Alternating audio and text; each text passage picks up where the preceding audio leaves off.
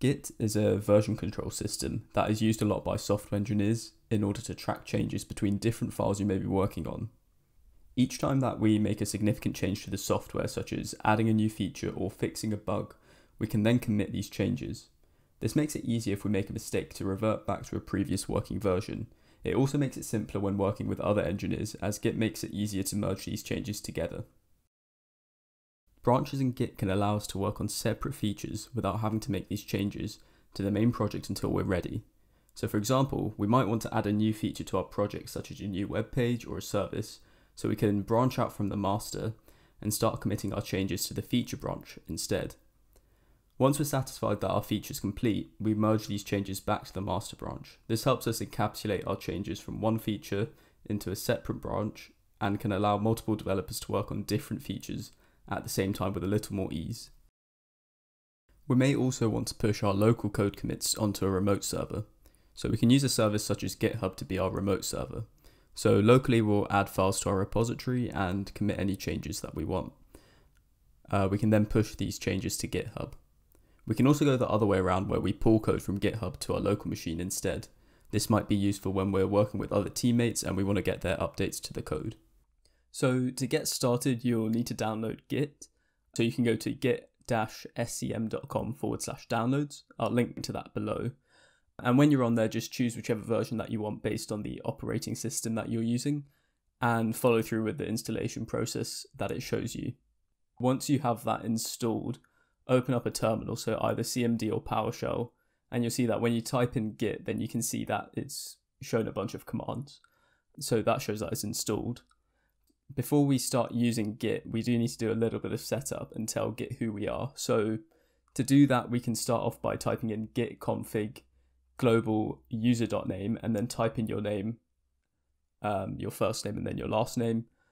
And then we also need to do the same for your email. So just do the same again, user.email, and then type in your email address. And that's just telling Git who you are. So we're first going to create our repository, add some files to it and commit these files like we talked about at the start of the video. So first let's go to our file explorer, create a new folder where you want to create your repository. I've called mine Git tutorial and I've opened my terminal to that folder.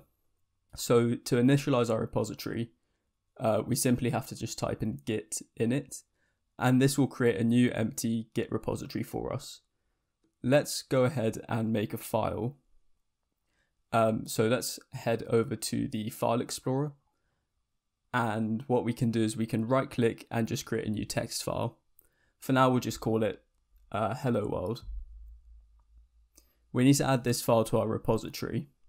You can see that if we type in git status, the new file that we just created shows as being untracked. We need to add this file to our repository by typing git add and then the name of our file, so helloworld.txt. A little shortcut is that if you do have a lot of files that you want to add at the same time, you can just type in git add and then a full stop. That will add everything from our folder into the repository. So when we look at git status now, we can see that the file is to be committed. Now that we've added the file to the repository, we'll want to commit these changes. We can do this by just typing in git commit -m, and then we want to add a meaningful message so that when we look back at this, we can easily tell what we did in this commit. So for this one, our commit message will be add the hello world file. And we can now see that if we look at our git log, we can just see the commit that we did. If we wanted to make some changes to the hello world file we just created, we can open it up and add some text. We can see that when we type in git status, the file has been modified, but it says that the changes are not staged for commit. So we'll need to re-add this file. This will add it to our staging area. Files that are staged will be added to our commit. So we can do this once again by typing in git add and then followed by the file name.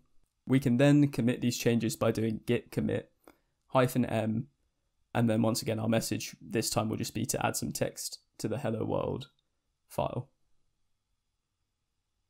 So when we have a look at our git log, we can see a list of our commits, and the top one, which our head is pointed to, is our latest commit.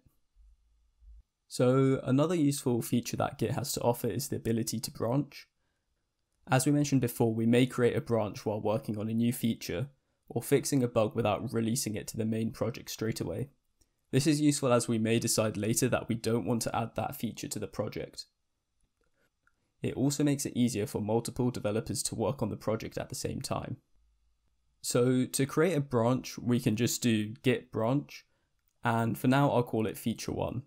We're currently in the master branch, also known as the main branch sometimes, and to switch over to the new branch we created, we type in git checkout followed by the branch name, which is feature 1.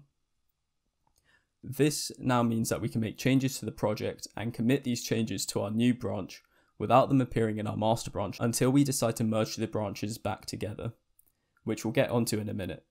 But for now, let's add another file called feature1 stuff. It doesn't really matter what the file name is. And we can see that when we've added the file, our git status is that the new file is currently untracked. So like before, we have to use git add to add the file back to our staging area. So let's now commit these changes with a meaningful message again. And when we look at our git log, we can see the commit that we just did.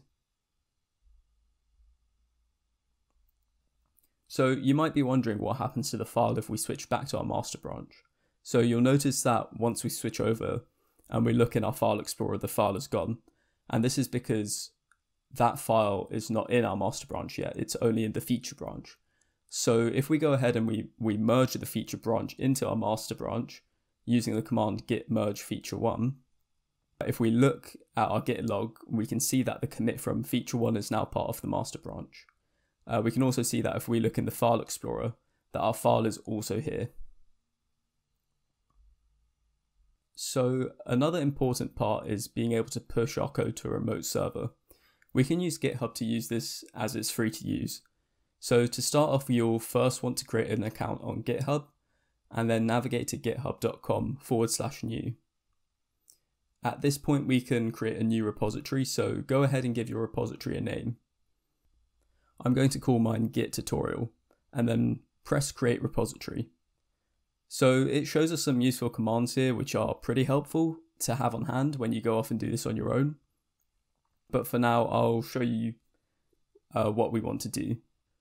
We want to now add our remote repository on GitHub as the place that we want to push our code from our local repository.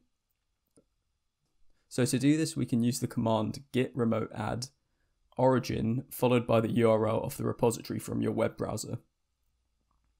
To see a list of the remote connections we've just added, and that exists for our local repository, just type in git remote -v. So we can see the one that we just added over here. So to push our changes to GitHub, we just need to type in git push -u origin master. As this is our first time pushing, we'll need to prove to Git that we are who we say we are. So for simplicity of this tutorial, just click this sign in button that pops up when you're prompted, but in the future you can always add an SSH key to your account. And this will just make it faster and a bit easier in the future without having to log in and authenticate with this. So once you've clicked the authorize button, you'll see that on the terminal it says that our branch was pushed to GitHub. So if we refresh the page, we can see our files and our commits to GitHub, and that's pretty much that done. These are all the basic commands that you'll need to know to get started with using Git.